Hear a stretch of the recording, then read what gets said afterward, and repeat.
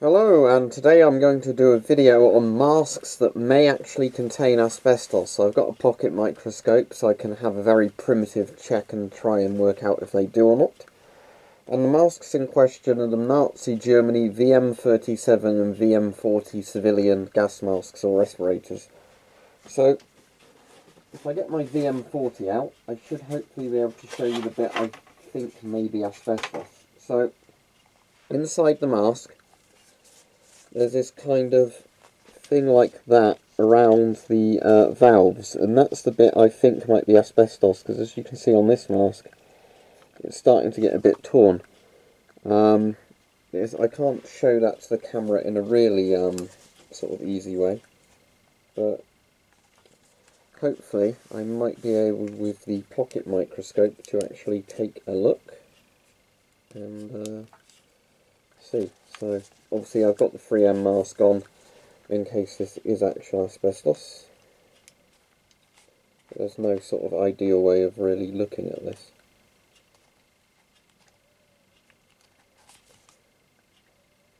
It is fully zoomed out at the moment. Let me see if I can get the straps around the front of the mask for this. This was a requested video, so apologies at only just getting around to doing it, but I got reminded the other day, somebody chasing up whether I'd done the video or not, and I said, oh yeah, I better actually do it. So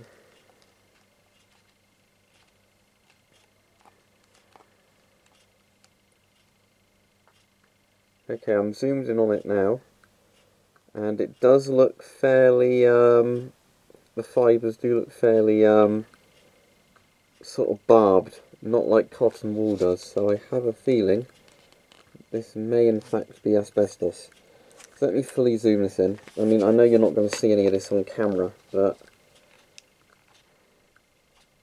I really ought to get round to buying one of those kind of electric microscopes that you can plug in via USB at some point. The annoying thing is on the fully zoomed in mode I can't get it to focus on the fibres. Right, let's put this one down and get to the other mask, and I'll show you one that's sort of intact. But as you can see, it's that stuff there which I think might be the asbestos. I could do something really stupid and try and lift it out, but I won't do that just yet. Okay, so this one's the VM37, and this one's a bit more intact despite it being the older mask. But again, it's going to be quite hard to show you. There we go. See, the ring on this one looks a lot more intact, but I imagine that's going to be even harder to get the microscope on it.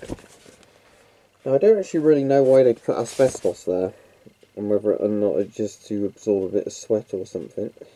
Let me do something really stupid now.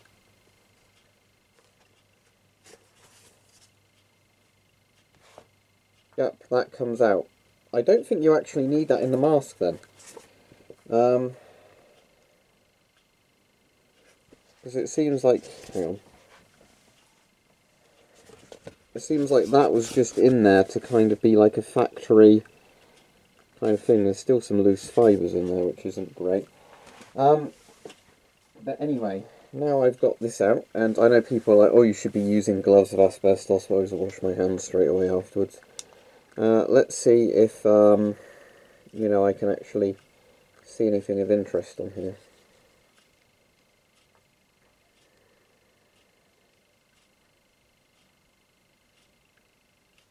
Yeah, that looks a lot like, is it chrysotile, or white asbestos?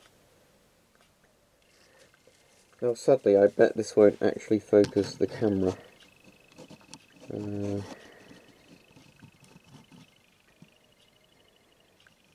Yeah, sadly I don't think you're going to be able to see that on the camera, but to me, this does look a lot like asbestos.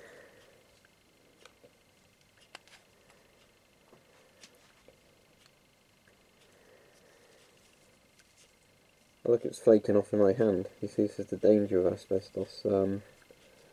Really shouldn't be disturbed. Oh, there's some dead bugs on it. Yeah, that's quite interesting. I wonder what kind of bugs they are. Look like some kind of fleas. or something. Yeah, it's quite interesting.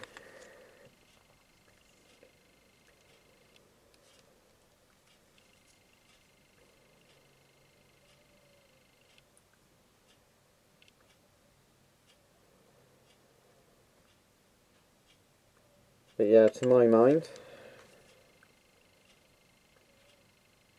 this looks a lot like asbestos.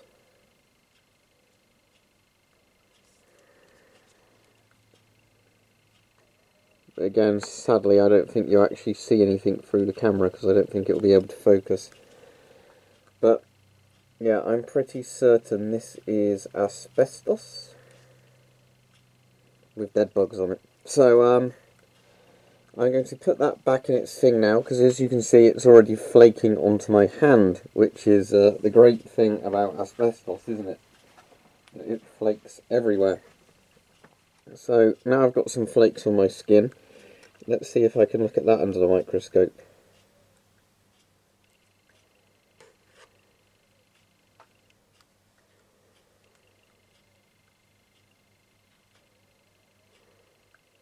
Yep, there are asbestos fibres very clearly on my hand. Yeah, that's not great.